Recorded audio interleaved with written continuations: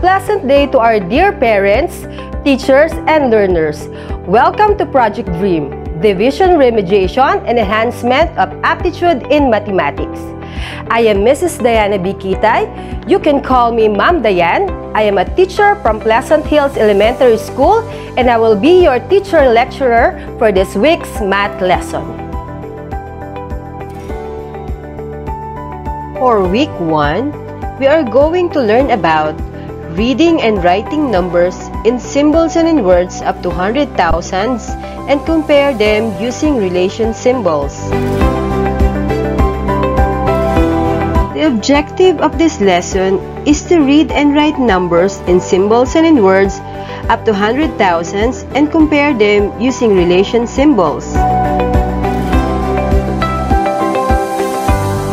Let us discuss first reading and writing numbers in words up to 100,000s. Let's do this example. The Department of Agriculture donated 87,935 seedlings to the farmers who were affected with the COVID-19 pandemic. How do we write the number word for 87,935? To answer the example, let's do the following steps. Step 1. Place each digit of the number in a place value chart. Thousands and unit periods are on the top of the place value chart. Thousands and units are called periods. Period is a group of any 3-digit number. In reading and writing number in words and in symbols, remember that periods are very important. And since we are reading and writing numbers into 100,000, we have to remember 2 periods, namely units period and thousands period. Under units period are ones place, tens place, and hundreds place. While in thousands period are thousands place, 10,000s place, and 100,000 place. Now, we are going to place the digit 87,935 to each corresponding place. 5 in ones place, 3 in tens place, 9 in hundred place, 7 in thousands place, and 8 in 10,000 place. Step 2. Read the number by period. We read numbers from left to right. So we're going to read from thousands period going to units period. Looking in the digit here on our place value chart, how do we read the numerals in the thousands period?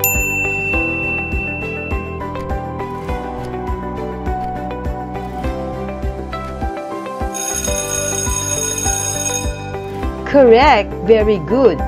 We will read it as 87. So now, we can write it here, 87. Step 3. Write the name of the period. Write the singular form of the period. Instead of saying thousands, we say thousand. We are going to write thousands here. So the number in the thousand period is 87,000. Step 4. Read only the number in the units period. So how do we read the number in units period?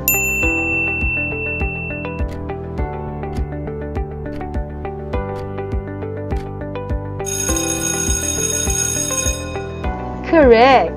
Very good. It is 935. We're only going to write 935 here. We do not mention the name of the period when it is in units.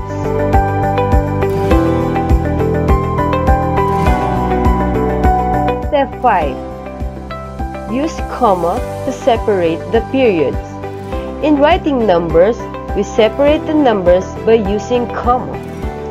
We put the comma after the thousands, but in writing words, we do not use the comma. So the number 4 87,935 is 87,935. To continue our lesson, we need to compare numbers using relation symbols. In comparing numbers, we use relation symbols such as greater than, less than, and equal to. Sometimes it is confusing for us to identify the symbols of greater than and less than because they look similar. But for us to easily remember the symbol, form an L shape using your right hand. The L shape stands for greater than. And again, form an L shape using your left hand. The L shape stands for less than. Now, let's compare numbers using this example. 87,935 and 87,395. Follow this step to compare the two group numbers. Step 1. Align the digits according to their place value. 87,935 and 87,395. Step 2. Compare the digit in the highest place value. In this example, the highest place value is in the 10,000 place. It has the same digit in the 10,000 place, which are 8. Then, we will go to the 1,000 place. Again, same digit in the 1,000 place, which are 7. Now, compare the digit in the hundreds place. In this example, it has a different number, which are 9 and 3. Since 9 and 3 are different, we already have a different digit in hundreds place. We do not need to go to the other place value, which is tens place and ones place. Step 3. Use the symbol to show the relationship between the two numbers, which is 87,935 and 87,395. Since 9 is greater than 3 in the hundreds place, it means that 87,935 is greater than 87,395. Did you get it? Very good! To summarize our lesson, we should remember this. First, to read numbers, read the digits in the first period at the left. Say the period where the digits are. Then, say only the digits in the units period. Second, to write numbers from 10,001 to 100,000, the digits are separated by a comma space in groups of 3 called periods, starting from the right. Third, to compare numbers, compare the digits in each place value. The first pair of digits that are of different values will determine which number is greater or less. Lastly, use symbols for less than, for greater than, and for is equal to. Hope you learned a lot from our lesson today. Are you now ready for an activity? Okay, that's good. Let us proceed to our activity. Now, for our activity, I want you to get your pen and paper and join me answering. The direction is, read each item carefully and choose the letter of the correct answer. I'll give you 5 seconds to answer every question. Are you all ready? Let's start.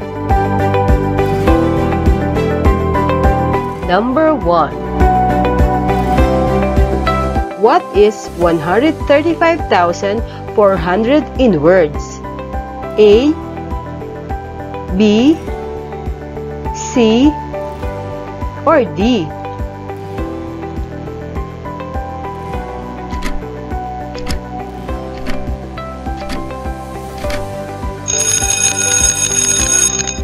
The correct answer is A. 135,400. Number 2. What is the standard form of 61,572? A, B, C, or D?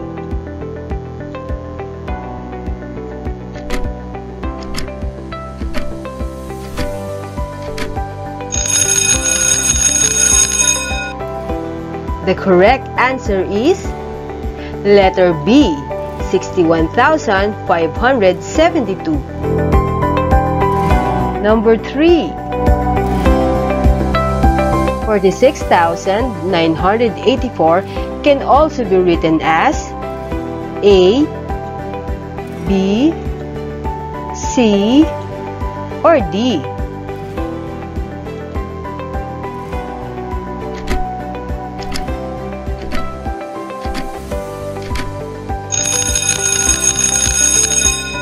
The correct answer is letter C, 46,984. Number 4. Compare 83,361 is blank than 90,000 plus 1,000 plus 300 plus 70 plus 6. A, B, C, or D?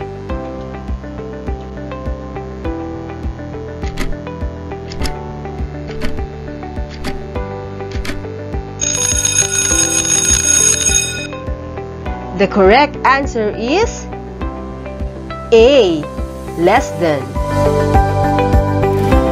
Number 5. The Department of Health, or DOH, distributed 78,956 facial masks in March, 65,432 in April, 100,340 in May, and 93,285 in June. In which month did the DOH distribute the greatest or highest number of facial masks? A, March, B, April, C, May, D, June.